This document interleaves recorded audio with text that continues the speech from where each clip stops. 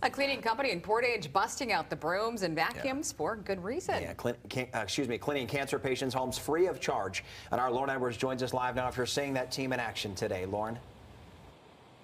Derek and Janice, I wish you guys could have seen that team in action. It all began at Jeannie Cleaning behind me here in Portage. That's where everyone gathered this morning and walked out with bags full of cleaning materials, and they head out to help cancer patients in the area. Cleaning is a great thing to do, but cleaning for someone who really, really needs the help, that is what makes a difference in other people's lives. Staff and volunteers with Jeannie Cleaning, scrubbing homes for a good cause. We decided to have a special day in October in honor of Breast Cancer Awareness Month to clean for as many patients as we could in one day.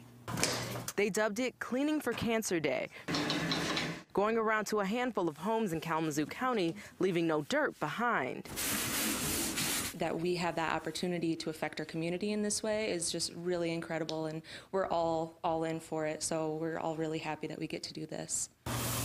And they're not the only ones who get to help those battling cancer. And so now Cleaning for a Reason has grown to over 1,200 cleaning businesses across the U.S. and Canada. Owner Jeannie Henderson says it's an international nonprofit that has helped more than 37,000 women and their families, and it's a service the patients are grateful for.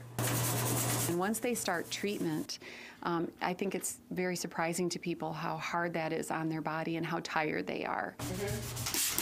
So these women are happy to pick up the chores. You know, it's just one less thing that they have to worry about, and that's something that we all put at the bottom of our list most of the time. So Jeannie Cleaning makes it a priority, and their hope is that other businesses will get involved so they can help more families in the years to come. All of us have had someone we know, who we love, who's been touched by this terrible disease, and so this is a way we can give back. So get this, guys, this isn't something they just do today. They do it throughout the year. Jeannie was telling me that they offer the first two home cleanings for free, and then after that they offer patients home cleanings at a discounted rate as long as they are going through treatment. So a great story, phenomenal women. I really wish you guys could have been there to see them scrubbing, because they did it from top to bottom. Reporting live here in Portage, Lauren Edwards, Fox 17 News. Here's what